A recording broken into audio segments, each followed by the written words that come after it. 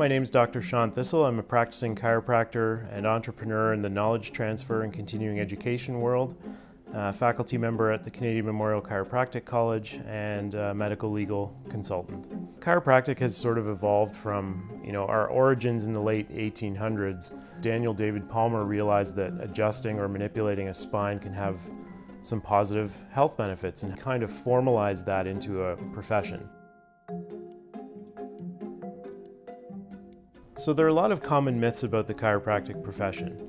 One of them typically tends to come from the practitioners themselves by explaining to patients that there are misalignments in their spine or that their vertebral bones have moved out of place. There's no real good evidence that bones in the spine move statically and stay there, and then we come and push them back into place. The bone out of place model is not really supported by science. It's not really how our current understanding of how spinal manipulation has its effect and how it works for patients. So it's a bit of an antiquated explanation. So perhaps a better explanation is that spinal manipulation helps to reduce stiffness in an area of the spine that just simply isn't moving well. One of the things that's commonly misunderstood in clinical practice by patients and practitioners is that if you have regular neck or back pain that you need imaging.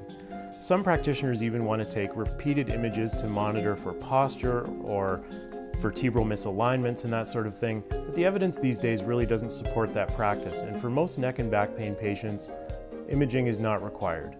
But a lot of chiropractors rely on this as a way to get people to commit to a care plan and say, well, you have a misalignment in your neck, for example, or you have a lack of lordosis in your neck, which is going to lead to X, Y, and Z health outcome.